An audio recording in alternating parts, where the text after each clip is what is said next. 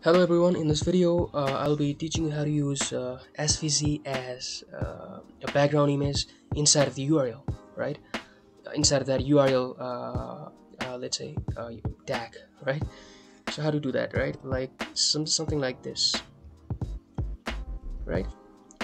So how to use like this, right? For that, all you have to do is you have to find the SVC that you want to use, right?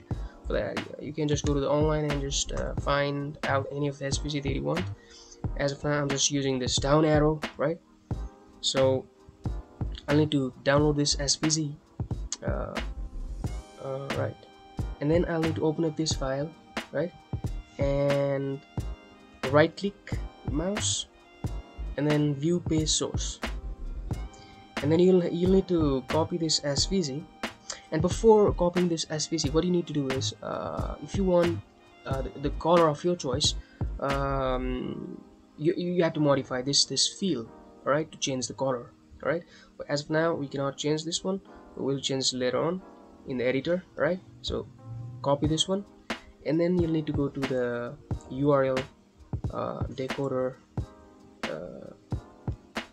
site. I'm using this one, mayorweb.com, and I need to paste it down over here. And I want that SVC to be, let's say, red. For that, the hexadecimal is FF and then 0, right? And you need to encode this this path, and you'll get this path. Now you have to copy this, right? And you have to now use it from here. I'll provide this code, background image, this code in a description. You can find it out there, and you'll just need to change from this comma, right, up to here until this code, double quote, right? And you'll just need to paste it, all right? And that is done.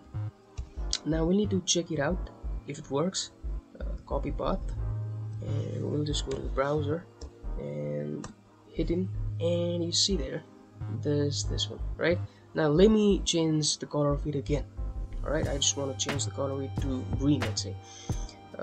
So for that, all you have to do is copy that SVC we have taken, and then you need to change the color. FF is the green, right? Now let's encode it, copy it, just go to that code and paste it again. All right, and let me see if it works. And that's it. All right, so that was it. Hope the video was useful, and that's it.